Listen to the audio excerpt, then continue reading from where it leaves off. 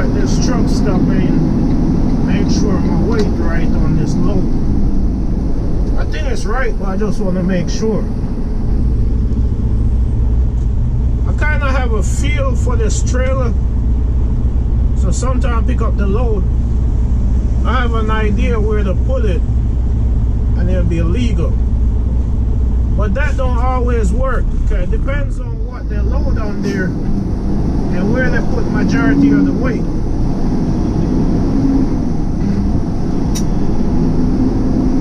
If anybody tell you just put in hole number 8 or hole number 5 and forget about it, East Main Street, that's not US true. 64. It don't work like that. I'm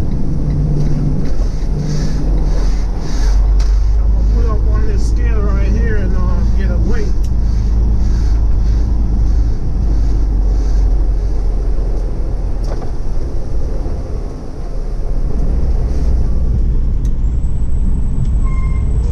Pull up on the scale, just make sure all your wheels on the scale.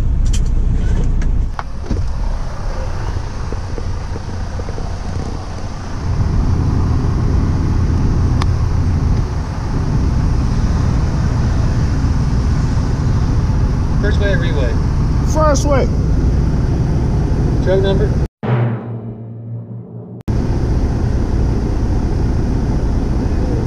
Alright, I got your money. Alright, thanks.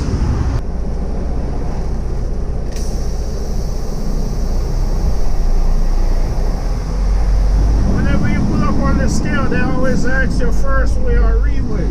That means, is it the first time you're weighing, or you weigh already and now you adjust the weight and you're checking it again?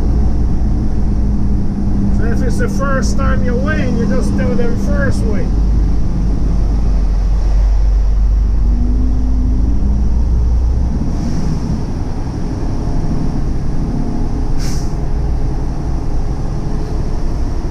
Getting fuel, but I could have just pulled it right there and I could have pulled the one the fuel out and just go in there and get that scale.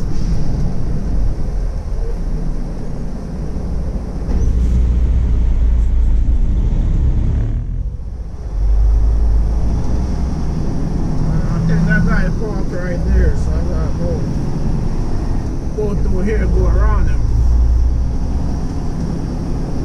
Yeah, normally I just pull up right there, but I want to go in there and I don't want to be in no rush, so I'm just going to find me a parking space and then I'll go in there. There you go. Get a scale ticket. Truck number? Company?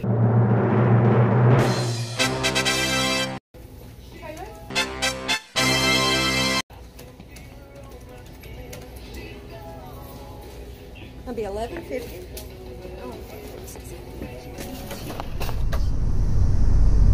So that's a weight ticket. That's what they look like. And the weights are good. I got 11,600, 30,000, and 31,000.